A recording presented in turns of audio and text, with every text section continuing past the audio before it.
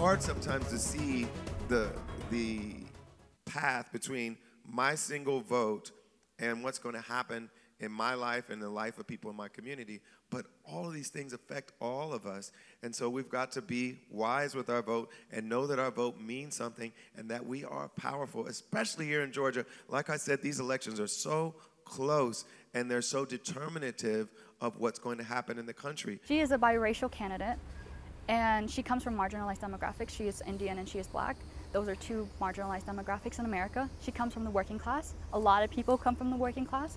I think another highlight is that she has worked in fast food chains before, like McDonald's. A lot of us have worked in a lot of fast food chains, and I think it's very important that when I talk to them about Kamala compared to Trump, that you see how she lived and how she was raised is a reflection of how we were raised as well. Whereas someone like Trump was kind of born into money, he was born into generational wealth, whereas Kamala wasn't. She came from a family of immigrants. She came from a working class. She came from people who had to work their way and prove themselves that they earned the position to be an American citizen. And generally, when you come from marginalized demographics, you have to work 2 times as hard to prove that you are just as worthy as your other American counterparts.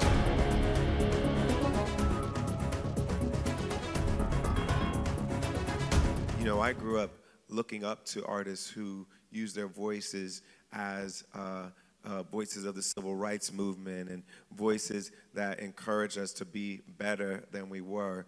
And I always thought that that was what an artist was supposed to do.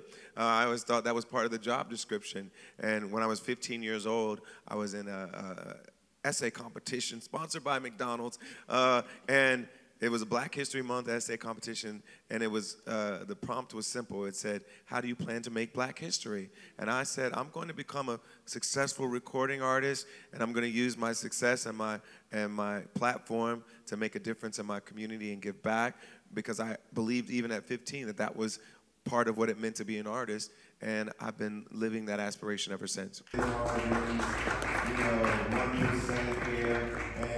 Before Biden dropped out, it was a lot harder to get people like convinced to vote Democrat. But with Harris, people are, and especially Tim Walz as well, people are very, very like optimistic about the fate of this country, which is something we couldn't see with Biden.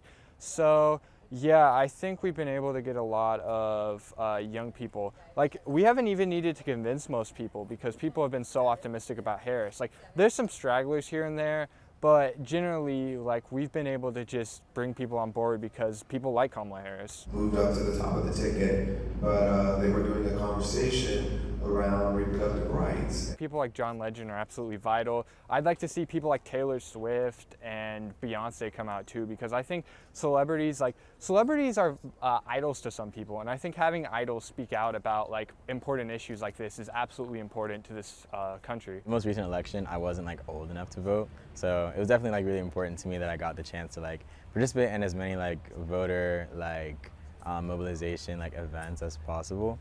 And John Legend is like one of my like childhood artists. It's kind of like something I remember when I think of like my family. So yeah, that's part of the reason I wanted to come.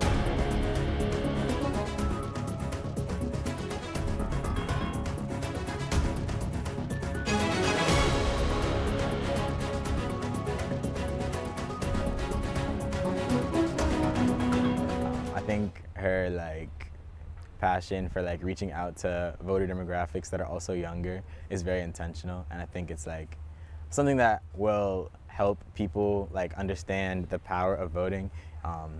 Even if you don't vote for Kamala Harris, just like seeing how a lot of her how so much of her campaigning has been involved with like children and like people at different ages and meeting them where they are. I think that's just like a very like significant message for people who are growing up in America and people who are just learning more about like the voting system.